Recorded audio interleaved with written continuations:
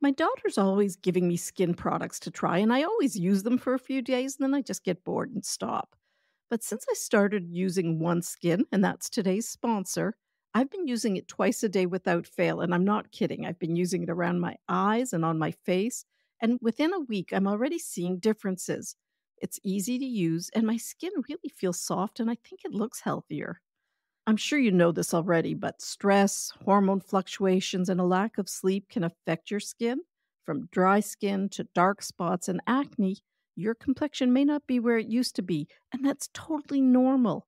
However, One Skin can really help. I like this company. It's an all women team of scientists, and they've developed a peptide called OS1, and it improves the health of your skin basically from inside out. In other words, it gets to the root of the problem. And as a physician, it's important to me that the benefits have been backed by studies. Now, for the first time, I'm recommending a skincare product to my daughter. So you can get started today with 15% off using the code TODDLERS at oneskin.co. That's 15% off oneskin.co with the code TODDLERS. Now, after you purchase, they're going to ask you where you heard about them. So please let them know that Toddlers Made Easy referred you to them, as that's one way of supporting the show. Welcome to Toddlers Made Easy, where there's no fluff, just practical, research-based, 15 minutes or less parenting strategies. For those of you who don't know me, I'm Dr. Catherine, a pediatrician with more than 33 years of experience. I'm the author of 2 parenting books, the founder of Healthiest Baby, and the mother of 4 amazing adult kids. And let's not forget Smudge, my great big golden doodle. Today we're going to talk about some aspects of tantrums that aren't often discussed. We're going to talk about more routine aspects to responding to tantrums at a later time. Now, before we get started, I was going to share with you my little story that came to mind while I was preparing this week's episode. And as usual, there's no direct connection to today's episode, but I still wanted to share it with you. And this is a story that came to mind because my eldest daughter is about to go back to work after her maternity leave. And it certainly reminded me of my going back after maternity leave. And we're basically at the same time in our careers as when I was pregnant with my daughter. Anyhow, when my youngest was about 2 months old, I had booked an office and my daughter was sick with croup. And I was really devastated about leaving her, as you can imagine. But she was staying with her dad, who is also a physician, so I felt really comfortable, but I just felt sad. And when I went back to work, I went back very early, but I went back part-time. I was really divided between wanting to be there for my patients and also wanting to be there for my children. And I wanted to be there for both of them. So I went back part-time, just a few hours each day to begin with. And I walked into the examination room and I remember exactly which patient. I remember what I was wearing that day. But anyhow, she was sharing her problems and her concern about her child. And I was focusing and listening. But then she stopped and she asked me, "Oh, how's the baby?" And I broke out in tears. This is something I don't do. I was so humiliated that I was crying in the office, but I had a good cry and I showed her the pictures of my baby. And then we carried on. But it bothered me. I felt so humiliated because I was really conflicted about what it meant to be professional. In my day, being a professional meant you didn't share your personal life or your feelings. You weren't really a person. And the wonderful thing I learned from this situation, as we became quite close, this patient and I, over the years, was that it was okay to be a person with my patients and that they actually appreciated it and appreciated that I was a mom and a doctor. And I learned a lot from that, although I still struggle with this on social media, that sort of conflict between how much is oversharing as a professional and what does it mean to be a professional. And I don't struggle with what it means to be a mom. Anyhow, that's the story that I wanted to share with you today. And let's get back to toddlers and tantrums. So a toddler's brain is so busy that the workload needs to be divvied up. Your toddler's brain is like an active construction zone, and it's split into different teams. For the sake of simplicity, We're going to talk about the brain as if there's only two teams. Of course, there's many more teams. Today, we're going to talk about team logic and team emotion. So, team logic is the part of the brain that's busy planning, and it works on things like math and language, linear thinking, and problem solving. It's like the brain's planner. While team emotion is all about feelings and actions, it's the creative side of the brain. It's good at art and music and understanding emotions and soaking up body language. It's the brain's artist and empathizer. Well, can you guess what team is typically in charge during a tantrum? Yep, team emotion. In adults, the different regions of the brain work together in a balanced manner, allowing for emotional regulation and decision making. But let me ask you something. Have you ever had a day that was so bad you felt like kicking and screaming? Imagine feeling that, but not knowing how to deal with those emotions. Well, that's a toddler's life. Toddlers simply don't have the ability to manage those big, huge feelings or to rationalize situations like an adult. They can't talk themselves down or say to themselves, "This isn't worth getting upset over." Your child isn't throwing a tantrum to manipulate you or to frustrate you. They're simply struggling with emotions they can't contain. A tantrum is basically enormous feelings bursting out of a toddler. But here's something you might not realize. Your little one isn't enjoying the emotional storm any more than you are. Think back to a moment when you had a grown-up meltdown. We've all had them. Remember that uneasy and sad feeling that comes after? Well, that's the remorse. Sure, there's also the relief after a good cry, but remorse is usually in there somewhere, and the sense of unease is mixed in too. Well, guess what? Your toddler's feeling the same way. They're trying to navigate these intense emotions they don't have a clue how to handle, and they even have less experience managing these feelings and thoughts. So it's important to remember this, especially after a tantrum. And we're going to talk more about that in a few moments. Now, there's a vague pattern to a tantrum that's driven by the stress hormones released, and understanding this pattern can really help you intervene and interact during a tantrum at the most receptive and helpful moments.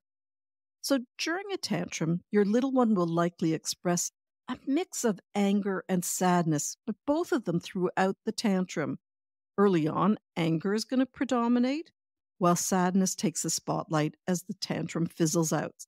So let's start at the beginning of a tantrum. Typically, a tantrum begins with yelling and screaming.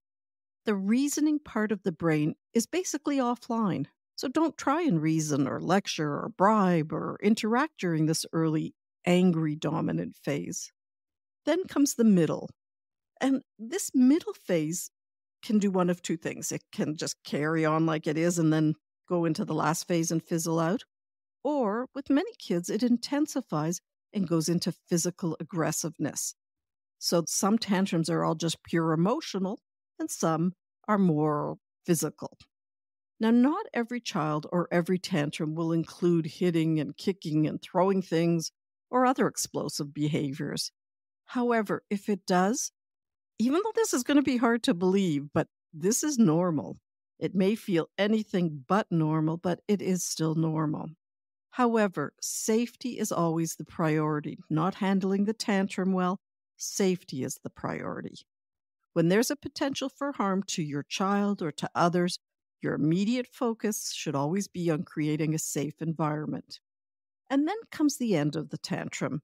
And during this fizzling out phase, sadness predominates. And that's when you'll notice your child whining and crying and fussing. This is really the time when you can try and offer your child some comfort and reassurance, and that may help soothe their complex emotions. Now, you know your child best, so don't step in till you feel it's the right time, but this is when the first opportunity presents.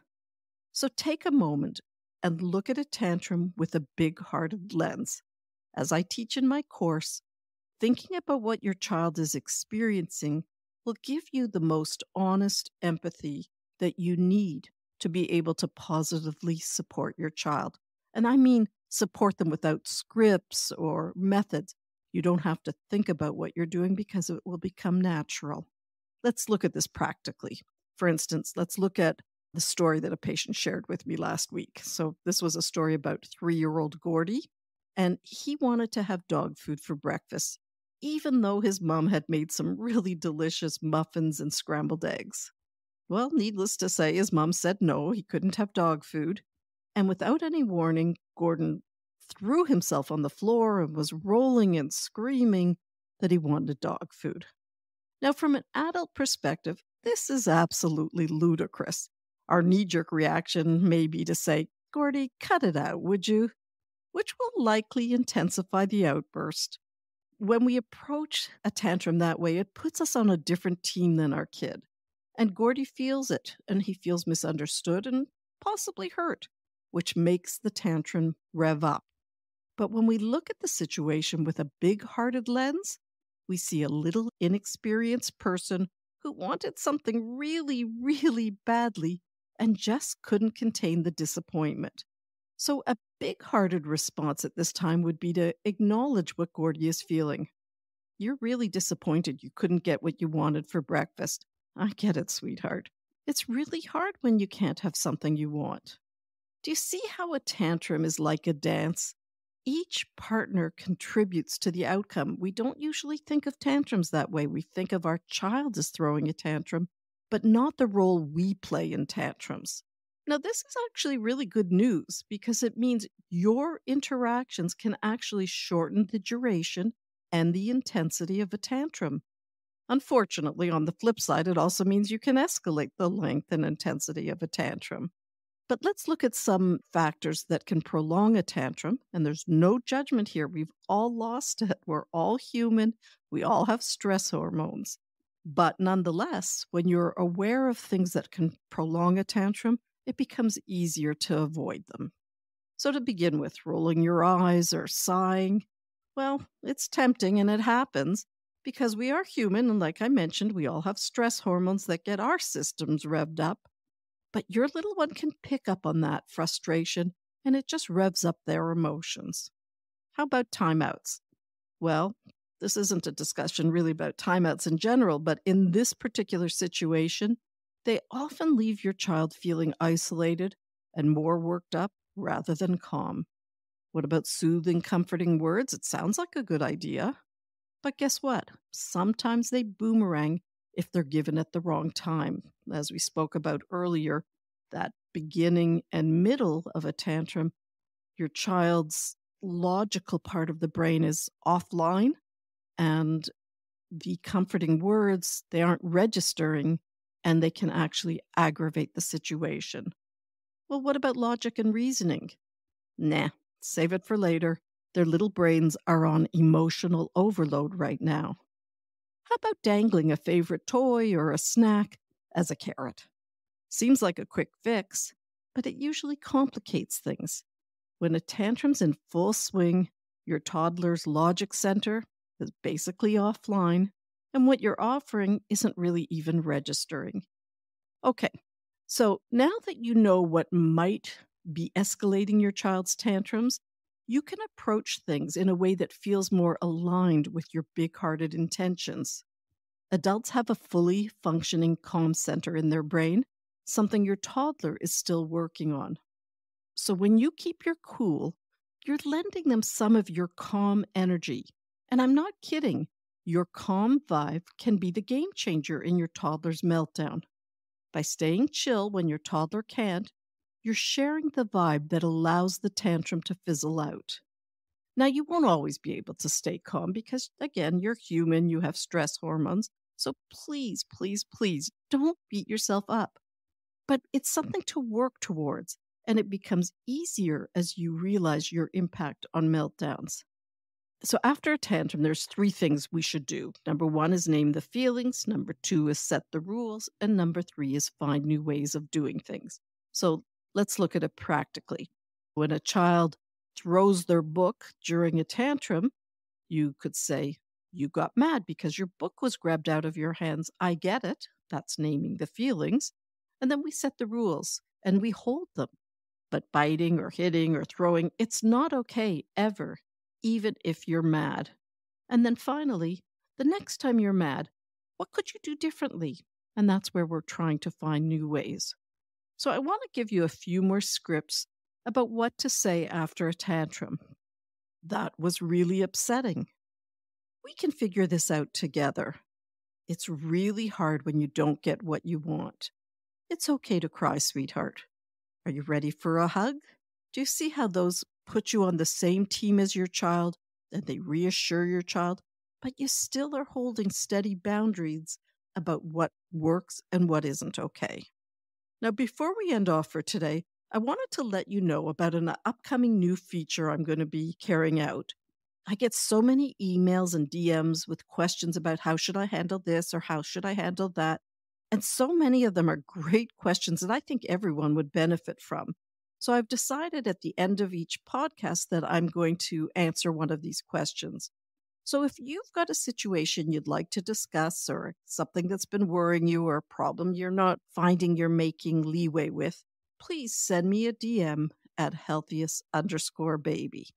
Until next week, have a lovely week, happy parenting, and we'll talk soon.